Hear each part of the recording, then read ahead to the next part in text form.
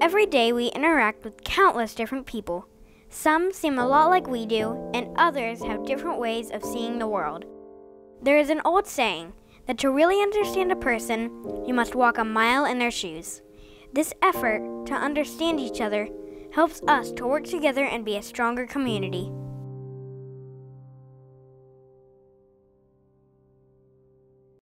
One of the students in this kindergarten class is legally blind. We took some time to get to know her, and she ended up teaching us far more than we could have imagined. We explored some of the tools that she uses to interact with her world every day, and worked together to see the world from her point of view.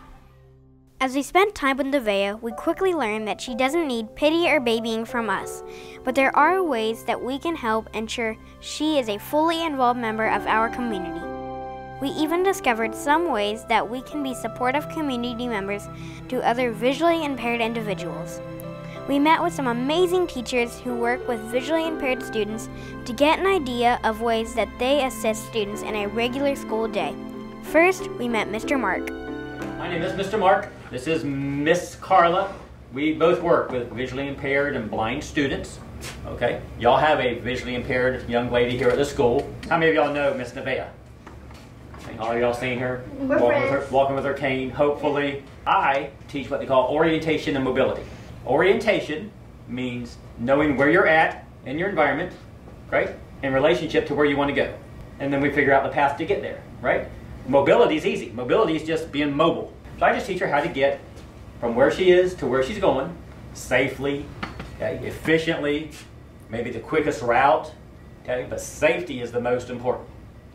Mr. Mark explained the use of a cane as a mobility tool. It allows users to be aware of obstacles in their path as well as changes in the surfaces they are walking on. We got the chance to use a cane while blindfolded, and I'll be honest, even on a sidewalk that I walk along every day, it was still a little scary without my sight to guide me. We quickly understood the importance of sweeping with the cane from side to side, as well as listening to the sound the tip makes when it taps on different surfaces.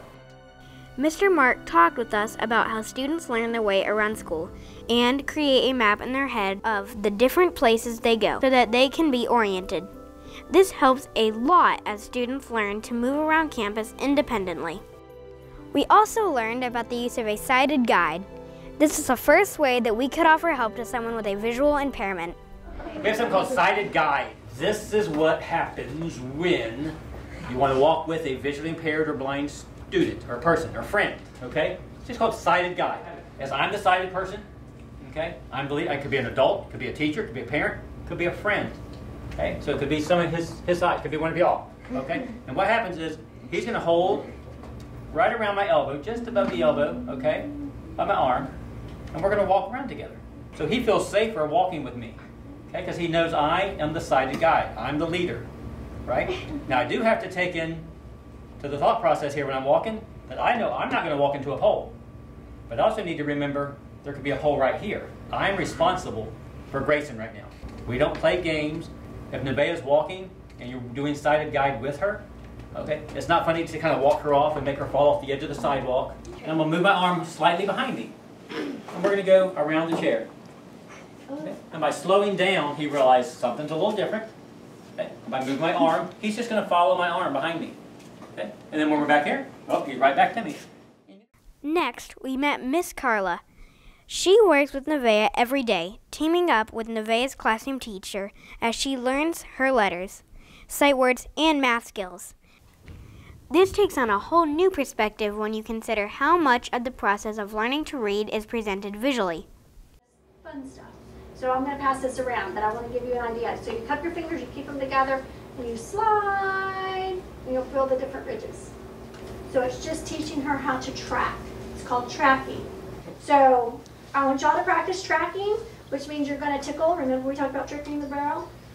Don't press hard. It's very light.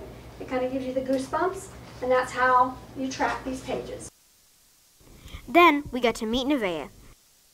She came to visit our classroom and met each of us individually so that she could learn our names and start remembering us by our voices. So you have to come and say hello. What grade are you in? I'm in kindergarten. Kindergarten. Yes. And what do you have in your hand that helps you travel? My cane. Your cane. And what is your cane used for? See what's around you. To see what's around you and to keep you what? Safe. Safe. Yes. Very good. So this morning, Mr. Mark came and visited our class, and all of my 5th graders got to try out using a cane to go down the sidewalk and to see what it was like. And they felt a little bit anxious doing it because they had never done it before, so they felt a little bit nervous. And you know who else did it? Mrs. Sloan, the principal, used a cane too. She was very busy this morning, but she thought it was important that she sees what that's like, so she did it too. What do you think of that? I think that's a silly thing. Why do you think that's silly? It's because she's not supposed to use a cane when she's a big lady. Miss Carla gave us an introduction to Braille, the printed system of raised dots that represents letters, numbers, and words. It's amazing that the entire Braille system is made up of just 6 dots. We worked through some pre-Braille exercises that Nevaeh worked through before she learned Braille. Very quickly we realized that they were not easy. Nevaeh came for another lesson to show off her skills with the Brailler. She typed sight words and sentences for us.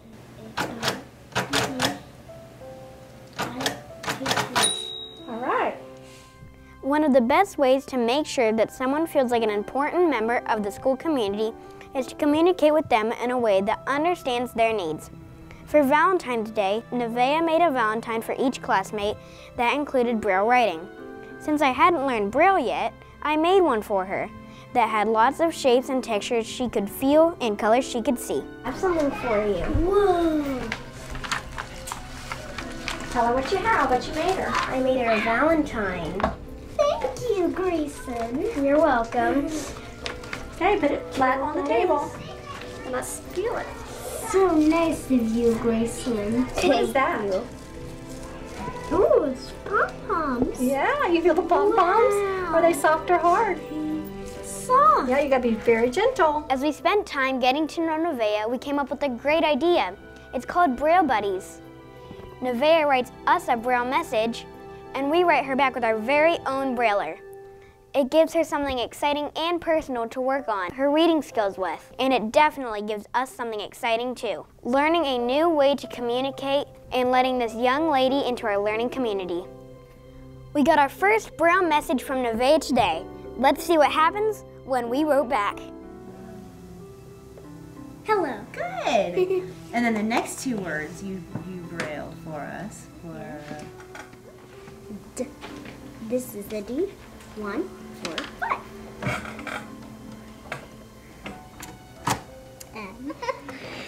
Alright, Gabe. So G. 1, 2, 5. 1, 2, 4, 5. Okay.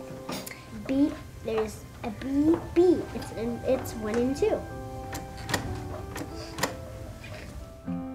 To pull everything together, we talked with Mr. Mark and Miss Carla about how we could make sure we are supportive of students and adults who are visually impaired.